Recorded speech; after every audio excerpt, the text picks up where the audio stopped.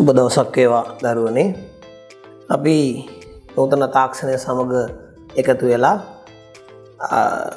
උසස් පෙළ ආර්ථික විද්‍යා විෂය සඳහා පවත්වනු ලබන දේශනමාලාවේ මූලික හැඳින්වීමයි මේ අවස්ථාවේ අපි කරන්න උත්සාහ දරන්නේ. තාක්ෂණ භාවිතය ඉතාත් වේගීන් සිදුවෙන අවධියක් නිසා සාමාන්‍ය පන්ති කාමරයකට වඩා තාක්ෂණ භාවිතය අප වැඩිපුර ග්‍රහණය කරගෙන තියෙන හේයින් ඔබට වඩා පහසුවෙයි මේ අපේ A-level කුප්පිය කියන වැඩසටහනත් එක්ක එකතු වෙලා අනාගතයේ ඔබේ දැනුම ඉතා පහසුවෙන් ඔබට ඔබේ නිවසේ සිටම ඔබේ ජංගම දුරකථනය හරහා භාවිතා කරලා ඔබට මේ දැනුම වැඩිපුර ලබා ගන්න.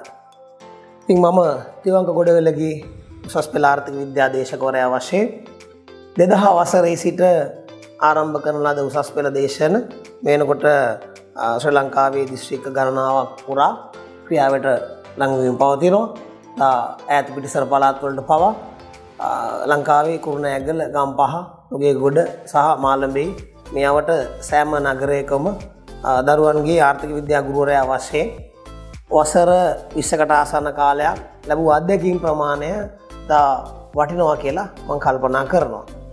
උසස් පෙළ විෂය සඳහා විෂය 4කට මුහුණ දුණු අපි විෂය සාමාර්ථ 4ම ඒ සාමාර්ථ වලින් ලබාගෙන දිස්ත්‍රික්කයේ පළවෙනි වශයෙන් තේරීපත් වෙලා කොළඹ විශ්වවිද්‍යාලයේ නීති පීඨයට ඇතුළත් වුණත් ගුරුවරයෙක් වශයෙන් තිබුණු කැමැත්ත නිසා මම ආර්ථික විද්‍යාව දේශකයෙක් වශයෙන් විශ්වවිද්‍යාල අවධියේ සිටම කටයුතු කරපු නිසාම මම කොළඹ විශ්වවිද්‍යාලයේම ආර්ථික විද්‍යා අධ්‍යනාංශයෙන් විශේෂවේදී උපාධියක් හදාරලා විශේෂයෙන්ම 2000 වසරේ වගේ විශ්වවිද්‍යාල ප්‍රථම ශිෂ්‍යයෙක් වශයෙන්ම මම මගේ දේශන ආරම්භ කළා. මේ විශේෂ සිදුවීම් රැසක් මගේ ජීවිතයේ තුල සිදු වෙලා තියෙනවා. එකක් තමයි මගේ ආරම්භක අවධියේදීම මගේ පන්ති කාමරයේ දපු දරුවෙක් මම 4 වසරේ ශිෂ්‍යයෙක් වශයෙන් අධ්‍යයනය කරන අවධියේම ප්‍රථම වසරේ ශිෂ්‍යාවක් වශයෙන් ඉගෙන ගන්න අවස්ථාව ලැබුණා. මගේ ඉගෙන ගත්ත දරුවෙක්ම. ඉතින් ඒ විශේෂ ස්ථාන කියලා මම සලකනවා. කොහොම නමුත් උසස් පෙළ විෂය සඳහා විශේෂයෙන්ම ආර්ථික විද්‍යාවේ විෂයකට කාලීන විෂයක්. ඉතින් කාලීන විෂයක් නිසා වඩාත්ම වැදගත් වන්නේ මේ කාලීන අවබෝධය. වෙනත් විෂයකට වඩා ප්‍රායෝගික ජීවිතයත් හා සම්බන්ධ වීමත් ඒ කාලයත් එක්ක ලබාගත් අත්දැකීමත් සෑහෙන වටිනවා තමන්ගේ උසස් පෙළ හදාගන්න. විශේෂයෙන්ම සාමාන්‍ය පෙළ පන්තියකදී ඔබ ලබා ගන්නා සාමාන්‍ය දැනුමට වඩා එහා ගිය දෙයක් උසස් පෙළ ජයග්‍රහණය කරන ශිෂ්‍යයෙක් තුළ දකින්න පුළුවන්. එකක් තමයි ගුරුවරයා උගන්වන විෂය කාරණා ඒ ආකාරයෙන් සිහි තබා ගැනීමට වඩා ප්‍රායෝගික අත්දැකීම් හා විභාග ක්‍රමයන්ට කල්තියා සූදානම් වීම තමයි ඉතා වටින්නේ. ඒක නිසා කාලින උදාහරණත් මම ලැබූ අත්දැකීම් ප්‍රමාණයත් සමග ඔබට මේ A-level කුප්පිය වැඩසටහන හරහා උදාහසේ කරුණු අවබෝධ කරගන්න පුළුවන් වෙයි. නමුත් මම එතෙන්දිත් ඔබෙන් ඉල්ලීමක් කරනවා. ඒ දැනුම ඔබ ලබා ගත්තාට පමණක් ප්‍රමාණවත් වන්නේ නැහැ. ඔබේ තාක්ෂණ භාවිතය තුල ඔබට පුළුවන් ඒ දැනුම කොටස් වශයෙන් හරි ලබාගෙන නමුත් මගේ එකම ඉල්ලීම ඔබෙන් කරන ඒ තමයි දැනුම ලබා ගත්තට ඒ දැනුම ප්‍රමාණවත් වෙන්නේ නැති නිසා ඔබ කල යුතු වන්නේ විශේෂයෙන්ම විභාග ක්‍රමය පිළිබඳව පිළිවෙලකට දැන හඳුනාගෙන වැඩ කටයුතු කිරීම. ඒදී විශේෂයෙන්ම වැදගත් වෙනවා විෂය නිර්දේශය පිළිබඳ තියෙන අවබෝධය සහ විභාගයට මුහුණ දෙන්නේ කෙසේද කියන එක පිළිබඳව ලබන අත්දැකීම්. ඉතින් මම හිතනවා මේ වැඩසටහන තුළ අප උසස් පෙළ ආර්ථික විද්‍යාව 2019 සිට නව විෂය නිර්දේශයක් හඳුන්වා දීලා තියෙනවා. ඒ විෂය නිර්දේශය ඇතුළතදී අපිට පුළුවන් වෙනවා මම ක්‍රමානුකූලව පියවරෙන් පියවර ඒ නිපුණතාවයන් නිපුණතා එකක 12ක් ක්‍රියාත්මක වෙනවා. එක නිපුණතාවය සහ ඒ නිපුණතාවයට අදාළ අනු නිපුණතා මට්ටම් වෙනම දේශන වශයෙන් ලබා දෙන්න බලාපොරොත්තු වෙනවා. ඔබ පිළිවෙලකට මුල සිටම ඒ දේශන සියල්ල නිවැරදිව සවන් දීලා අධ්‍යයනය කරලා ඔබට හැකියාවක් ලැබෙයි කියලා හිතනවා. ඉහළේ සාමාර්ථයක් කරා ගමන් කරා. ලංකාවේ උසස් පෙළට උගන්වන ගුරුවරුන්ට වඩා මට විශේෂ සුදුසුකමක් හැට මම සලකනවා. මා ශිෂ්‍යාවදීදී විෂය සාමාර්ථ 4ක් අධ්‍යයනය කිරීම හා ඒ තුලින් ලබාගත් ඉහළ සාමාර්ථ ඒ සාමාර්ථ 4ක් ලබා ගැනීමත් දිස්ත්‍රික්කයේ පළවෙනියා ලෙස කොළඹ විශ්වවිද්‍යාලයට ඇතුළත් වීමත් කියන කාරණාව. මොකද අපි දැනුම ලබා දුන්නාට පමණක් ප්‍රමාණවත් වන්නේ නැහැ. ඉතින් උසස් ලෙස විභාගය සමත් වීම. මොකද අපි අධ්‍යයන කටයුතු කරන්නේ මේ දැනුම සඳහා පමණක් නෙමෙයි. අපි මේ විභාගයටයි සූදානම් වෙලා. ඉතින් අපිට විශේෂයෙන් වැදගත් වන්නේ විභාගය කොහොමද හොඳින් ජයග්‍රහණය කරන්න කියන එක. මොකද අපි මිට ඉතිහාසයේ නම් උසස් පෙළ හැදෑරූ දරුවන් විශ්වවිද්‍යාලයට බඳවාගෙන තියෙන්නේ ඔහු ලබා ගන්නා සංකේත අනුව. ඒ සාමාර්ථයක්, ඒ සාමාර්ථ දෙකක්, බී සාමාර්ථයක්. එහෙම සාමාර්ථ තියෙනකොට ඔවුන් කල්තියාම දන්නවා ඔවුන් විශ්වවිද්‍යාල ශිෂ්‍යයෙක් බව. ඔව් වර්තමානයේ ඉස ඩිස්කෝ ක්‍රමයක් හඳුන්වා දීලා තියෙනවා. ඉස ඩිස්කෝ ක්‍රමය ඇතුලේ ක්‍රියාත්මක වන්නේ විෂය බර ප්‍රමාණය අනුවයි ඔහු විශ්වවිද්‍යාල ශිෂ්‍යයෙක් වන දෙක තීරණය වෙන්නේ. ඒ උදාහරණයක් ලෙස ගත්තාට පස්සේ සමහර අපි උසස් අධ්‍යාපනයේ විෂයන් 3ක් ක්‍රියාත්මක වෙනවා. ඉතින්දී ඒ සාමාර්ථ 3ක් ලබා ගත්තා නිසා ඔහු විශ්වවිද්‍යාල ශිෂ්‍යයෙක් බවට පත්වන්නේ නැහැ. ඒ විෂයේ තියෙන බර ප්‍රමාණය ඉස ඩිස්කෝ ක්‍රමය ගැන විශාල හැඳින්වීමක් කරන්න මම මෙදිහ බලාපොරොත්තු වෙන්නේ නැහැ. අනවශ්‍ය කාරණාවක් නිසා මොකද අපිට දල වශයෙන් තේරෙනවා මෙන්න මේ වගේ වැඩක්. යම් විෂයක බර ප්‍රමාණය යම් විෂයක විභාගයට ඉදිරිපත් වූ පිරිසෙන් යම් පිරිසක් වැඩි පිරිසක් වගේ දල පැහැදිලි කිරීමට අනුව ඒ විභාගයේ අසමත් වෙනවා නම් ඉන් කියන්නේ විභාගයේ ඒ විෂයේ තියෙන බර ප්‍රමාණය වැඩි වෙච්ච බවක්.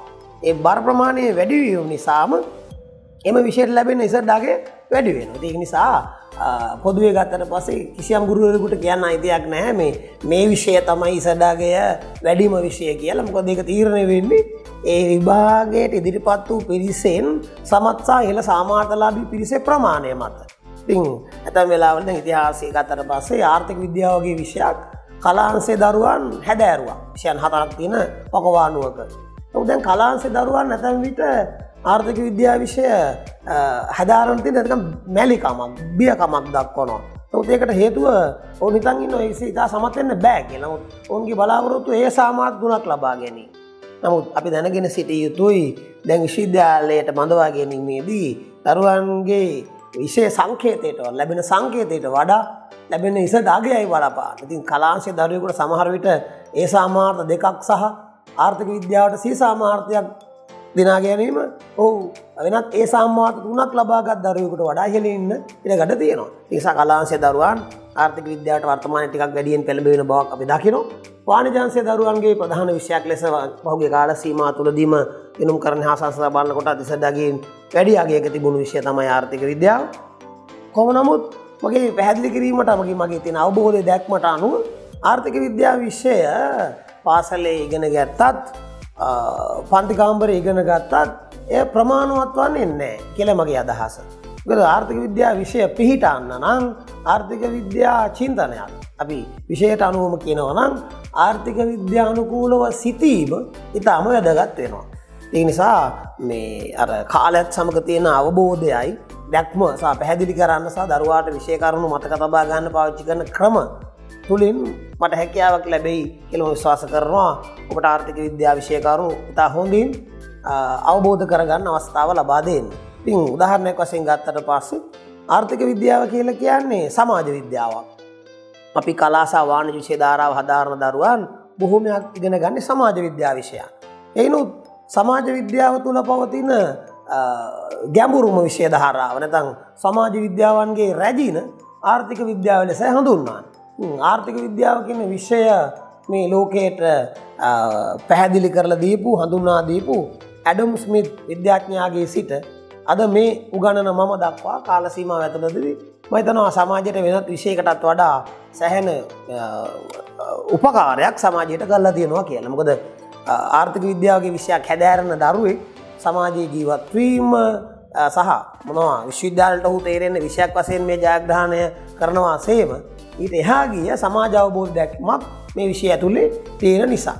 උදාර මං කලුත් පැහැදිලි කළා වගේ මම ආර්ථික විද්‍යාව විෂය සඳහා සමග විෂයන් වලට ඒ සාමාර්ථ 4ක් දිනා ගැනීමෙන් අදහස් වෙන්නේ ඔබට ඒක තේරෙන්නේ නැති කියලා මම විශ්වාස කරනවා. විෂයක් බිඳුවේ සිට ලකුණු 75ට එහා මට්ටමකට අපි ගෙනියන්න ඕනේ සාමාර්ථයක් ගන්න. ඒ තුළ තියෙන විෂය කළමනාකරණය. මේ විෂය කළමනාකරණය දැක්ම ඉදිරිපත් කිරීම සියලු කාරණා. ඉතින් අර වෙනත් විෂයකට වඩා ආර්ථික විද්‍යාවගේ විෂයකට විභාගයකට පිළිතුරු ලිවීම වෙනස් කොට සලකන්න වෙනවා. මොකද අපි දැනුම තිබුණු පමණින් දරුවන් විභාග ජයග්‍රහණය කරන්නේ නැහැ. ඒකෙදී කරුණු අපි සිතන විදිය, කරුණු ඉදිරිපත් කරන විදිය, උදාහරණ දක්වන ආකාරය සහ විශේෂයෙන් අපි දැනුවත් වෙන කාරණාව තමයි අනිවාර්යෙන් අපි දැන සිටිය යුතුමයි විභාගයකට අහන ලද ප්‍රශ්නය කුමක්ද කියන්නේ. ඉතින් අපි බහුතරයක් ගොඩාක් වෙලාවට කරන්නේ ප්‍රශ්න අවබෝධ කරගන්න නැතුව පිළිතුරු ලිවීමක්.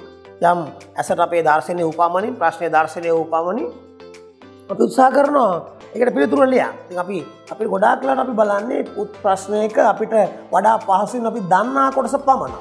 නමුත් අපි දන්නවා ප්‍රශ්නයක් අහන්නේ ලකුණු ලබා දීමේ පටිපාටියකට අනුගතවයි. ඒකෙත් තියෙනවා ප්‍රශ්නයක කොටස් වෙන්න ඕන ආකාරය. ප්‍රශ්නෙට අපි එක සැරේටම ඒක අන්තර්ගත වෙන්නේ කොහොමද? මේ ප්‍රශ්නේ අපි ග්‍රහණය කරගන්නේ මොන වගේද? ඉතින් මේ ප්‍රශ්නයක් තුළ විභාගයේදී තමයි අපිට ලකුණු ලබා දෙන්නේ. මේ කොටසට එක ලකුණක්, මේ කොටසට එක ලකුණක්, පැහැදිලි කිරීමට එකක්, උදාහරණ මෙහෙම දුන්නොත් එකක්, මේ නිර්වචන තිබුණොත් මෙහෙම කියලා. නමුත් ඒක විෂය සාමාන්‍යයෙන් පන්ති කාමරයක් තුලට ගිහිල්ලා ඉගෙන ගත්තාට දරුවෝට ලැබෙන්නේ නැහැ. සමහර වැඩිම හිතනවා මේ වගේ වැඩසටහනක් ඇතුළින් ඔබට නිදහසේ මේක සවන් දෙන්න පුළුවන්. සවන් දීම හරහා වාර කීපයක් හරි මේ ප්‍රකාශ මේ දැනුව සවන් දීම හරහා ඔබට පුළුවන් වෙයි කොහොමද මේ විභාගයකට ඉදිරිපත් වෙනකොට අපි ලකුණු කීයක් අපිට ලැබෙනවද කියන එක ග්‍රහණය කරගන්න. මොකද ප්‍රශ්නයක් ඉදිරියෙන් ලබා දෙන්නේ සාමාන්‍යයෙන් විභාගයට ලැබෙන ලකුණු ප්‍රමාණය විතරයි. උදාහරණයක් ආර්ථික විද්‍යාවේ එක ප්‍රශ්නයකට අපි උතුරොත් ලකුණු 4ක් දෙනවා. නමුත් අපි හිතන්න ඕනේ 4 දෙන්නේ කරුණු වශයෙන් අහු ප්‍රශ්නයක්ද ප්‍රකාශ වශයෙන් පැහැදිලි කරන ප්‍රශ්නයක්ද? එතකොට අපි ඉබේටම අපි ස්වයංක්‍රීයව අපි දැනගෙන සිටින්න ඕන කොතනද මේ ප්‍රශ්නෙට අපි ග්‍රහණය ප්‍රශ්නේ අපි අවතීර්ණ වන විදිහ, උදාහරණ දක්වන ක්‍රමවේදය අපිම තීරණය කරගන්න ඕන. පරීක්ෂකවරයා ලබා දෙන ලකුණු මේ කොටසට එකක්, මෙහෙම කළොත් එකක්, මෙහෙම පැහැදිලි කළොත් එකක්, ඒ ආදී වශයෙන් අපිම තීරණය කරගන්න ඕන ප්‍රශ්නයට ලකුණු ලැබෙන විදිහ. ඒක නිසා දරුවෙකුට උසස් පෙළදී විශේෂයෙන්ම ඕන විෂයක් ඇතුළේ මේක පොදුයි. උත් ආර්ථික විද්‍යාවට මේක ප්‍රබලයි. මොකද ආර්ථික විද්‍යාවේදී කිසි විටකවත් දරුවෙක් ඡේද වශයෙන් පිළිතුරු ලියන්නේ, ලොකු විශාල පිළිතුරු ලියන්නේ නැහැ. මොකද අපි විභාගයකට ඉදිරිපත් වෙනවා කියලා කියන්නේ ජයග්‍රහණය කරන්න යන දරුවෙක් පරීක්ෂකවරයෙක් බලන ප්‍රශ්න පත්‍රයකට අපි උත්තර ලියන්න. පරීක්ෂකවරයා කියලා කියන්නේ අපිට ලකුණු ලබා දීමට පැමිණි පුද්ගලයෙක්. ඉතින් අපිට සිද්ධ වෙනවා අපි දක්ෂ දරුවෙක් නම් අපට සිද්ධ වෙනවා අපි පරීක්ෂකවරයාගෙන් ඒ අවස්ථාවේදී ලකුණු ඔහුගෙන් උදුරා ගන්න. ඔහුගෙන් ලකුණු උදුරා ගන්න නම් අපට සිද්ධ වෙනවා ඔහුට ලබා දෙන ලද ලකුණු ලබා දීමේ පටිපාටියට ගැලපෙන ක්‍රමවේදයකට ඔහු සිතන නිවැරදි ක්‍රමවේදයකට ගලා යාමක් සහිතව පැහැදිලි භාවයකින් යුක්තව නිවැරදි පිළිතුරු ලබා දෙන්න. ඒ නිවැරදි පිළිතුරු ලබා දෙන්න නම් අපිට මේ විශේෂ ආර්ථික විද්‍යාවගේ විෂයක් ඇතුළත නම් ප්‍රායෝගික අත්දැකීම් තිබිය යුතුයි. මම විශ්වාස කරනවා මේ කාලයත් සමග මගේ පන්ති කාමරවල මේ ශ්‍රී ලංකාව ඇතුළත පවත්වන ලද සෑම දේශනාගාරයකම පාසල්වල පවත්වන සම්මන්ත්‍රණවලදී පවා මට ලැබුණු ප්‍රතිචාර සහ ඒ දරුවන් සහ විශේෂයෙන්ම පාසල් ගුරුවරු දක්වපු ප්‍රතිචාර අනුව මේ පැහැදිලි කිරීම හරහා මොකද දැන් අපි තාමත් මේ හැඳින්වීම කටයුතු පමණයි මේකින් කරන්නේ. නමුත් අපි ඉදිරියේදී දේශනා ආරම්භ කළාට පස්සේ ඔබට ඉතා හොඳින් ග්‍රහණය වේවි කොහොමද මේ එක එක පාඩම් මේකකට අපි අවතීර්ණ වෙන්නේ. මොකද අපිට උසස් පෙළ ආර්ථික විද්‍යාව විෂය නිර්දේශයේ නිපුණතා 12ක් ක්‍රියාත්මක වුණාට අපේ නිපුණතා 4කට ආසන්න ප්‍රමාණයක් තියෙන්නේ සූක්ෂම ආර්ථික විද්‍යාව. ඊළඟ නිපුණතා 8ම අපිට අයත් වෙන්නේ සාර්වාර්ථික විද්‍යාවට. සාර්වාර්ථික විද්‍යාව කියන්නේ ගැඹුරු ආර්ථික විද්‍යාව. නමුත් සූක්ෂම ආර්ථික විද්‍යාව පහසුයි කියන එකෙන් අදහස් වෙන්නේ නැහැ. නමුත් ඕනම විෂය කාරණාවක් ග්‍රහණය කර ගැනීමේදී සහ ඉදිරිපත් කිරීමේදී දරුවාට ඒ කොටස් පහසු ආපහසු වෙන්න පුළුවන්. නමුත් අපිට කිසියටවත් කියන්න බෑ ආර්ථික විද්‍යාව කියලා කියන්නේ පාඩම් කරන විෂයක්, ගණන් හදන විෂයක් කියලා එක නම් කරන්න බෑ. දක්ෂ දරුවෙක් නම් ඔබ ඉදිරිපත් කිරීමේ හැකියාව, ඔබේ සාමාන්‍ය ප්‍රතිපද ඔබ දිනාගත්ත චින්තනය සහ මාධ්‍ය, මම විශ්වාස කරන විදිහට ඔබට චින්තනය කියන්නේ ගණිතද අවබෝධය, මාධ්‍ය කියන්නේ ඔබ ඉගෙනගත්ත සිංහල විෂය, ඔබ සිංහල මාධ්‍ය දරුවෙක් නම්. එතකොට චින්තනය සහ මාධ්‍ය ඔබ හොඳින් හසුරවන කෙනෙක් නම් ඔබ උසස් පෙළදී ඔබ සාමාන්‍ය පෙළ ලබාගත් ප්‍රතිඵලයන්ට වඩා සෑහෙන එහා ප්‍රතිඵලයකට ඔබට යන්න පුළුවන්. ඒකට හේතුව තමයි ඉදිරිපත් කිරීමත් අර පරීක්ෂකවරයාට තෘප්තිමත් වන ආකාරයට නිවැරදි කරුණු ලබා දීමක් ඔබ දැන සිටිය යුතු වේ. නිසා උසස් පෙළ හැදෑරීම අපහසු යයි සලකනවා. ඒකට හේතුවක් තියෙනවා. අපි බොහෝම මේ සැහැල්ලුවෙන් තමයි ගොඩක් දේවල් බලාපොරොත්තු වෙන්නේ. උදාහරණයක් විදිහට පන්ති කාමරයේදී පවා ගුරුවරයා වර්තමානයේ නිබන්ධනය සහ නිබන්ධනයෙන් ලැබෙන හිස්තැන් පෙරවා ගැනීම හා පන්ති කාමරයේදී ගුවන් කරුණු තේරීම පමණක් විභාග ජයග්‍රහණය කරන්න ප්‍රමාණවත් වෙන්නේ නැහැ. ඒකට හොඳම දේ තමයි ඒ පහසුවට වඩා අපි විභාගයේ තේරුම් අරන් වැඩ කිරීම. අපිට තේරෙන විදිහට උසස් පෙළ කියලා කියන්නේ මේ දියුණු ලෝකයේ පහසුකම් ලැබෙන පරිසරයක් ඇතුලේ උසස් පෙළ කියන්නේ ශ්‍රී ලංකාවේ උසස් පෙළ ඉදිරිපත් වෙන දරුවෙක් කියන්නේ දැන් තවමත් ගැඹුරු තලයක නැත්නම් අපෙන් පහසුවක් නැති දරුවෙක් විදිහටයි සලකන්නේ. මොකද මෙච්චර දියුණු සමාජයක අපි තව තවත් ගැඹුරු තලයකටයි යන්නේ. විශ්වවිද්‍යාල ලබා ගන්න විශ්වවිද්‍යාලට ඇතුළත් වෙන තියෙන පහසුකම් අඩුවීමත් එක්ක තරඟය වැඩිවීමත් එක්ක තවමත් ලංකාවේ විභාගය උසස් පෙළ විභාගය ගැඹුරු තලයකයි පවතින්නේ. ඒක නිසා මම විශ්වාස කරන විදිහට මම බොහොම ස්තුතිවන්ත වෙනවා මේ මගේ තාක්ෂණ භාවිතයක් කරලා මේ දරුවන්ගේ දැනුම වැඩි කරගන්න සහ නිදහසේ ඔබ නූතනයේ දරුවා කියන්නේ තාක්ෂණ සමග ඍජු ලෙස සම්බන්ධ වෙච්ච දරුවෙක්.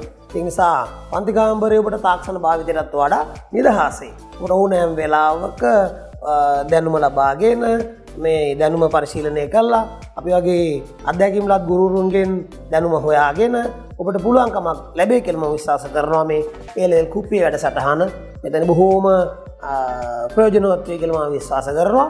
අපි ඉදිරියේදී පියවරෙන් පියවර ඒකකයෙන් ඒකකේ ඉතා සරල ලෙස සහ පැහැදිලි කරන විදිහට නමුත් කිසිවිටකවත් ආර්ථික විද්‍යාවගේ විෂයක තියෙන ගැඹුරු බව අඩු කරන්න අපිට බෑ. ඒ මොකද එහෙම කරලා දරුවට මේක තේරුම් කළාට ප්‍රමාණවත් වෙන්නේ නැහැ. මම කලින් කිව්වා වගේ ඔබ ඉදිරිපත් වන්නේ විභාගයක් ජයග්‍රහණය කරන්න. අපිට කිසිවිටකවත් විෂය කරුණු වල අඩුවීමක් කරන්න බෑ. අඩු කිරීමක් කරන්න බෑ. අපිට පුළුවන් හැබැයි අපි අර තියෙන කාලයත් එක්ක ලැබුව අත්දැකීම් ප්‍රමාණය දැන් මගේ වසර 20ක අධ්‍යයන කාල සීමාව ඇතුළතදී ඔබ වගේ දරුවන් රැසක් මට හමු වෙලා තියෙනවා. පහළ ස්ථාර සිටි දරුවන්, ඉහළ ස්ථාර සිටි දරුවන්, උසස් පෙළට ලංකාවේ ප්‍රධානම පාසල් දරුවන් මගේ පන්ති කාමරයේ යොදින් ඉගෙන ගන්නවා. මම හරි කැමතියි ඕන එක ගනුදෙනු කරන්න සහ එතෙන්දි මම ප්‍රතික්ෂේප කරන්නේ නැහැ. සාමාන්‍ය පාසල්ක දරුවෙක් කියලා උසස් පෙළේ පාසල අයත් වන්නේ ගොඩක් වෙලාවට තරඟය වගේ කාරණාවලට තරඟය ඇති කරගන්න. ඉතින් මේ ජනප්‍රිය පාසල් දරුවන් ඉගෙන ගන්නා පරිසරයක ඉගෙන ගන්නකොට කොහොමද සාමාන්‍ය දරුවෙක් එතෙන්දී ටිකට අනුගත වෙනවා. ඒක නිසා මම මේ ඔබට ආරාධනා කරන්නේ අනාගතයේදී අපි ආරම්භ කරන විෂය නිර්දේශය එකක දෙකකට කොටස් දෙකකට වෙන් කරනවා ජාතික අධ්‍යාපන ආයතනයේට අනුව. ඒ කියන්නේ 12 වසර සහ 13 වසර වශයෙන් 12 වසරට පාඩම් මේකක 6ක් සහ 13 වසරට පාඩම් මේකක 6ක් වශයෙන්. ඉතින් ඔබ නිදහසේ ක්‍රමානුකූලව ඉදිරියේදී මේ නිපුණතා එකක 12 ඊටාම පිළිවෙලකට උදාහරණයක් වශයෙන් පළවෙනි නිපුණතාවය ආර්ථික විද්‍යාවේ 91ක 9ක් තියෙනවා. ඒ 91ක 9 යටතේ පියවරෙන් පියවර මේ දේශන ලබා ගන්න. එතකොට මම හිතන විදිහට ඔබ පාසල් යන දරුවෙක් වුණත් නොයන දරුවෙක් වුණත් උපකාරක පන්ති යන දරුවෙක් වුණත් නොයන දරුවෙක් වුණත් මේ වැඩසටහන හරහා ඉතා ලොකු සමාජ මෙහෙවරක් සිදු වෙනවා කියලා අපි විශ්වාස කරනවා. අපි මේ වැඩසටහනට ඉදිරිපත් වෙන්නත් හේතු වුණේ ඒකයි. මේකෙන් ලොකු සමාජ සේවාවක් සහ සමාජ ප්‍රතිලාභයක් නිර්මාණ බවක් අපිට පේන්න තියෙනවා සහ මේ තාක්ෂණ භාවිතය ඉදිරියේදී කොහොමත් ඔබ ග්‍රහණය කරගන්න නිසා. ඒ නිසා අපිත් එක්ක ඉදිරියේදී සම්බන්ධ වෙලා මේ වැඩ කොටස් ටික පිළිවෙලට කරගෙන යමු. ඔබට තියෙන අදහස් යෝජනා සහ මේ විෂය කරුණු වල වැඩි යමක් හඳුනා ගැනීමට හෝ දැන ගැනීමට අවශ්‍ය නම් ඒ මාධ්‍ය ආයතන දැනුවත් වෙලා ප්‍රශ්න කරන්න අවස්ථාව ඔබට තියෙනවා. ඔබේ අනාගතය සාර්ථක කරගන්න හැකියාව ලැබේවා කියලා මම ප්‍රාර්ථනා කරනවා. අපි පියවරෙන් පියවර ඉදිරියේදී ක්‍රමානුකූලව මේ විෂය පිළිවෙලට අධ්‍යයනය කරමු. මම විශ්වාස කරනවා මේ නිපුණතා 12 නිවැරදිව මමත් සමග එකතු වී අධ්‍යයනය කරන දරුවෙකුට ඉහළ සාමාර්ථයක් ලබා ගන්න අනිවාර්යයෙන්ම හැකියාව ලැබෙන බව බොහොම ස්තුතියි.